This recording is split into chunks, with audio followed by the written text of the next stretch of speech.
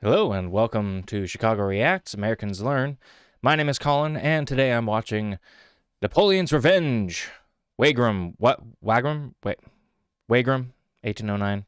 That should be an easy one for me to pronounce, but I don't know.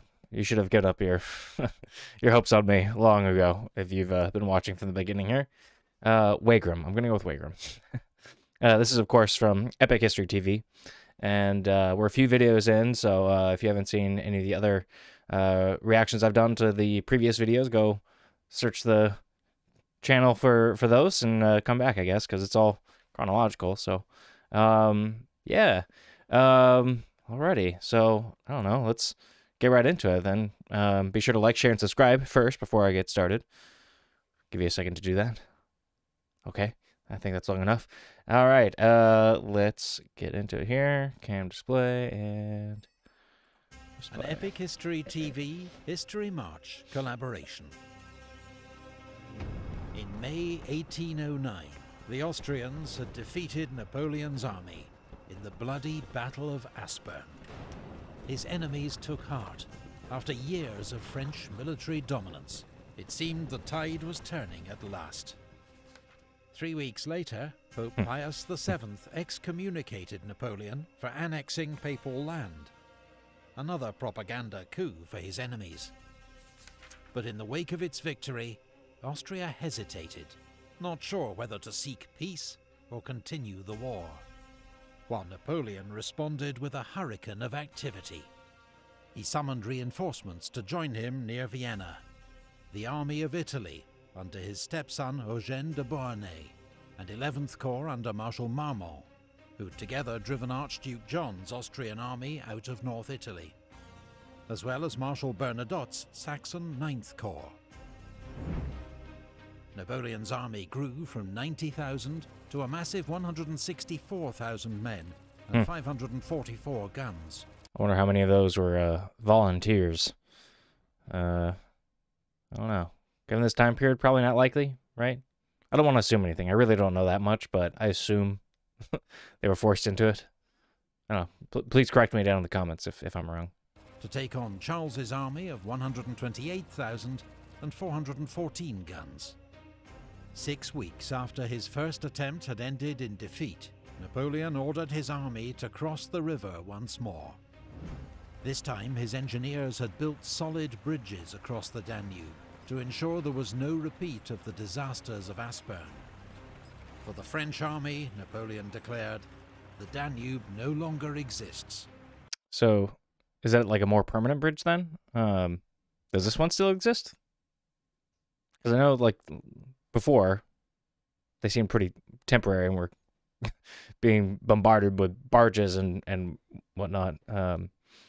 So, I don't know. Someone let me know if this particular bridge I don't know if this is the one they're talking about in the painting. I would guess so. But anyway, yeah, let me know if the bridge still exists if you know. The stage was set for the largest battle yet seen in European history. If you think our Napoleon series has made you a master of tactics and strategy, put your skills to the test in Vikings War of Clans, generous sponsors of this video.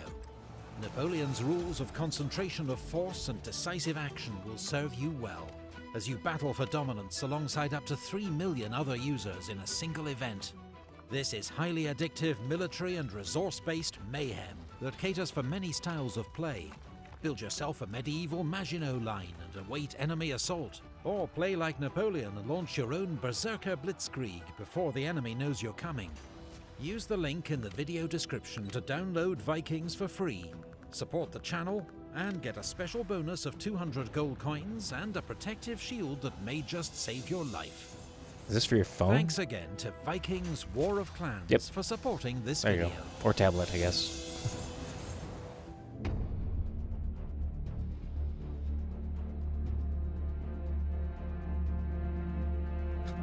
Oh my god. Knocked off by a cannonball, Jesus. On the evening of the 4th of July, in heavy rain, the French began crossing... Also, wait, what did that helmet look like if the cannonball could take off the helmet without taking off the guy's head? Like, I get what were those like tallish hats? Was that considered a helmet back then? Were they more than just like felt or whatever they made hats from back then during that period? The island of Lobau, not towards the devastated villages of Aspern and Essling, but east towards Gross Enzersdorf, which was soon ablaze from French shells. Archduke Charles had left only a small advance guard to delay the French. By dawn, General Massena's 4th Corps and Oudinot's 2nd Corps were driving those troops back, winning space for the French army to deploy. At 1 p.m, Napoleon was ready to begin his advance across 6 miles of flat cornfields towards the main Austrian position, an escarpment known as the Wagram, 100 meters behind the Russbach stream. As General Lasalle's light cavalry and Massena's 4th Corps swung left to guard the flank, Oudinot's 2nd Corps and Davout's 3rd Corps advanced towards the Wagram. Bernadotte's Saxon Corps and Eugene's Army of Italy filled the centre. At 6 p.m, unsure of the enemy's strength, Napoleon ordered a full-scale assault against the Wagram plateau. But his troops met determined Austrian resistance along the line. By dusk, the Saxon 9th Corps had pushed into the village of Deutsch Wagram. The Saxon infantry wore white uniforms, like the Austrians, and as darkness fell, were mistaken for the enemy and fired on by friendly units. Ruh-roh. The Saxons panicked and fled with heavy losses. Napoleon's attempt at a quick breakthrough had failed. That night, both armies slept in the open, while Charles and Napoleon planned their next moves. Man, what a poor or sad way to lose soldiers by just a poor clothing design. I assume that probably happened somewhat frequently back in the day, because otherwise it's not like they were telling each other, hey, we're going to be wearing this color this day, so make sure you're wearing some other color so we don't get confused, right? So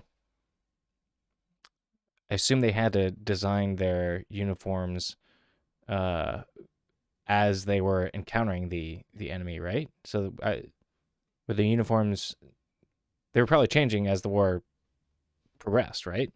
Because I think I remember when I was in elementary school, I did a project on the designing of the uniforms during the Civil War, and I think there was some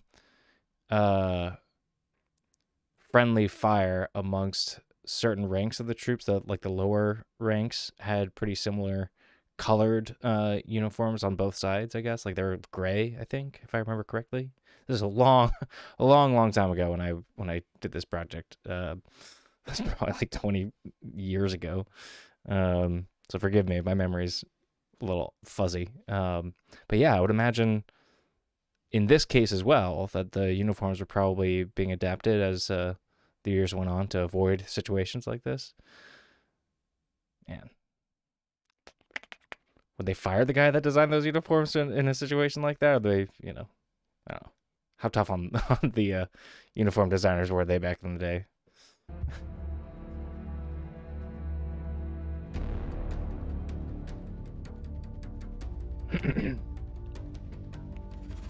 On the second day, Napoleon planned for Davout's 3rd Corps to lead the attack, rolling up the Austrian flank, while his other corps pinned down the enemy with local attacks. But to the Emperor's fury, he learned that overnight, without orders, Marshal Bernadotte had withdrawn his battered Saxons from Aderklaa, which the Austrians now occupied. Aderklaa was a crucial strongpoint in the centre of the battlefield. Napoleon gave orders for its immediate recapture, but the French and Saxon attack failed, with heavy losses. The Austrians had their own problems. Archduke Charles, knowing he faced a superior enemy, had decided his only chance of victory lay in an all-out dawn attack. He was relying on his brother, Archduke John, reaching him with 13,000 reinforcements, in time to support the attack on the left. But by dawn, there was still no sign of him. What's more, as 4th Corps began its assault on Grosshofen, on time, 3rd Corps, which had received its orders late, was still getting into position, holding up the entire Austrian right wing.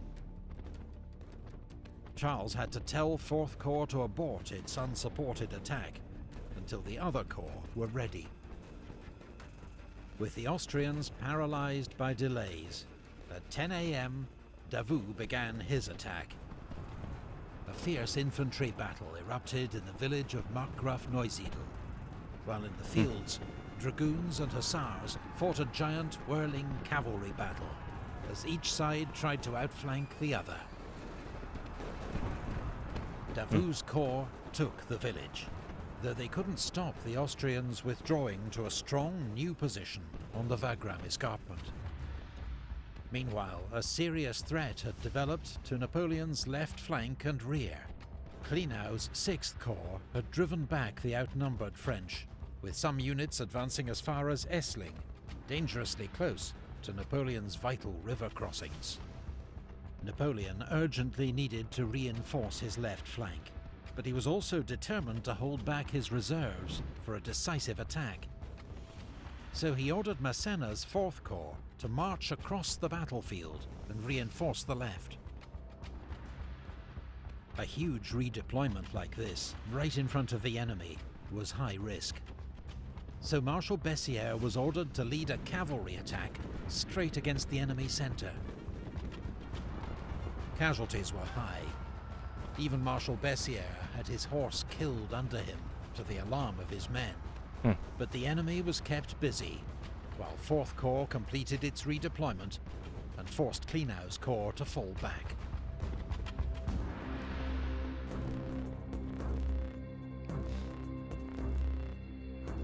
Oh my god. Dang. Any trooper who isn't dead by 30 is a coward, and I don't anticipate exceeding that length of time. Died at age 33. Wow. General Antoine Lassalle.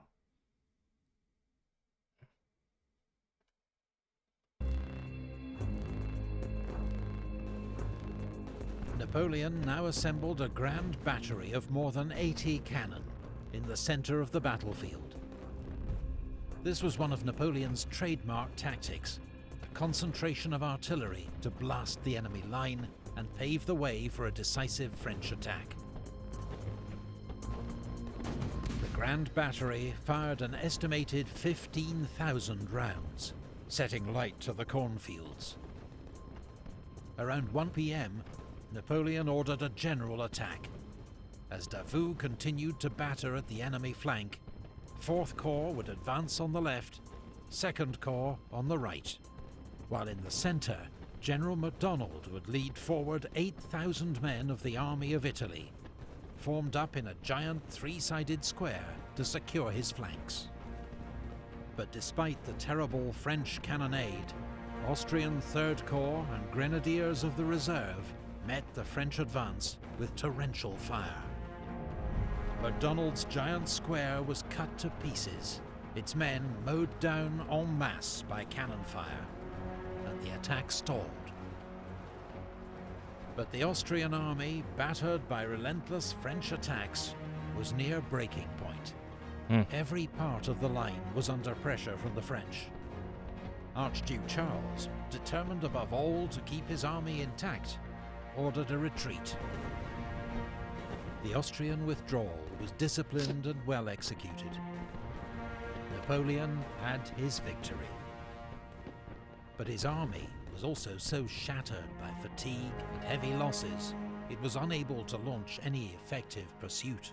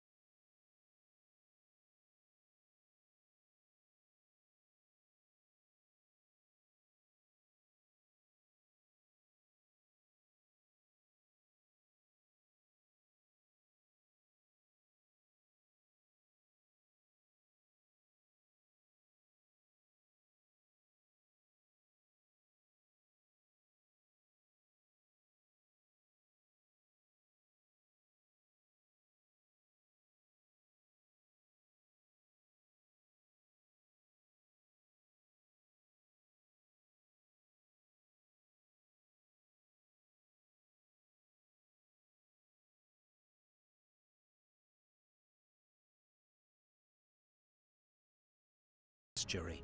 Wow. I wonder, oh man, how the war may have turned out if who was it? That gave the order for surrender, was it? Consulted his older time and asked for a ceasefire. Let's That's go back. 9. Yes. Sorry. Charles. As the fighting escalated, Okay. Charles knew Yeah. he could not withstand the French a second time and asked for a ceasefire. Yeah, I mean that's tough if you didn't know that the British were coming. That's a funny thing to say in a positive light as an American. The British are coming. No, but yeah, I wonder how the war may have turned out if he hadn't given the surrender at that point. I don't know, let's see. So the British do land, but what effect do they have? Now that this guy Charles has surrendered. Let's see. But he had not consulted his older brother, Emperor Francis, who was furious when he heard the news. Not least because long-awaited British support was finally on the way. 3 weeks after the Battle of Znaim, the largest amphibious force Britain had ever assembled, 35 ships of the line and 39,000 troops, landed at Walcheren Island on the Scheldt estuary. Its aim was to destroy French shipping and naval stores. But following the successful bombardment and capture of Vlissingen, British commanders let the initiative slip from their grasp. Their force was bottled up by French troops on the marshy Dutch coast, where it was decimated by fever and dysentery. About So maybe 4,000 died. Maybe it wouldn't have helped much in that case. Interesting. Still makes you wonder, though. I don't know. It's the whole like butterfly effect thing. Just I don't know. Can't really escape a disease, though, I guess. In this case. Many more became permanent invalids.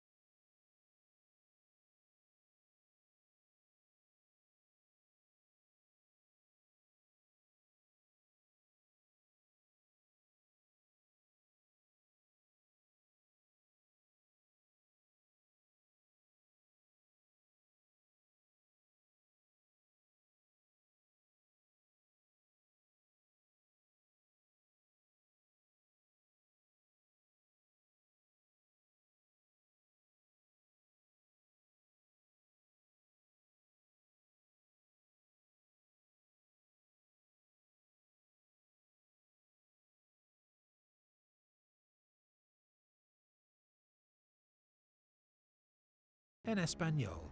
Thanks to History March for creating the battle map for this video, and to all our Patreon supporters whose generosity made this video possible. Alrighty. Oops. I don't know if you guys could pick that up, but that was the next video playing, but we're not ready for that one yet. So that'll be later. Hang on a second. Okay. All right. Sorry for the technical difficulties there, but thanks for sticking around if you're still here. I hope you enjoyed that last video.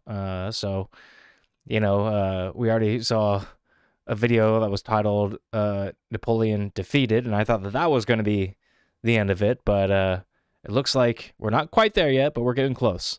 So Yeah, coming to the end, close to the end of the line, I guess. We'll see. I don't know just how many videos are left at this point. I haven't quite looked ahead. But I know there's at least 2 or 3 more. But yeah, so if you want to make sure that you catch the last few videos, be sure to like, share, and subscribe. You know, it's a good way to get notified for new videos that come out. So yeah, thanks for watching, everyone, and until next time, I don't know, I'll have a good one. I'll see you next time.